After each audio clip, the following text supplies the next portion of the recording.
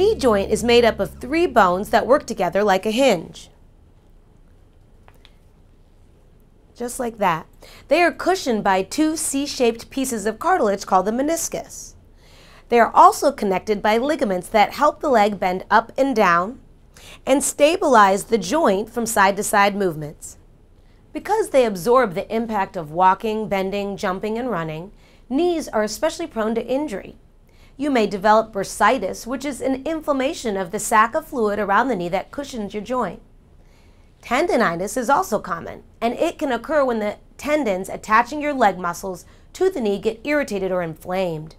Particularly if you play a sport that involves sudden changes in direction like soccer or basketball, you may be at risk of injuring or tearing your anterior cruciate ligament or your ACL.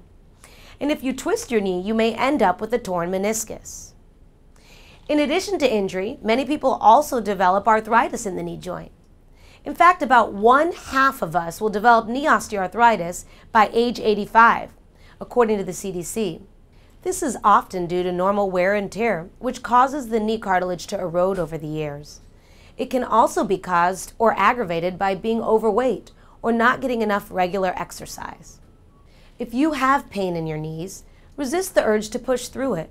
Stop doing the activity causing the pain and use ice, compression, and elevation to reduce swelling. Using a pain relief cream or gel can also help, or take an over-the-counter pain reliever like acetaminophen, naproxen, or ibuprofen.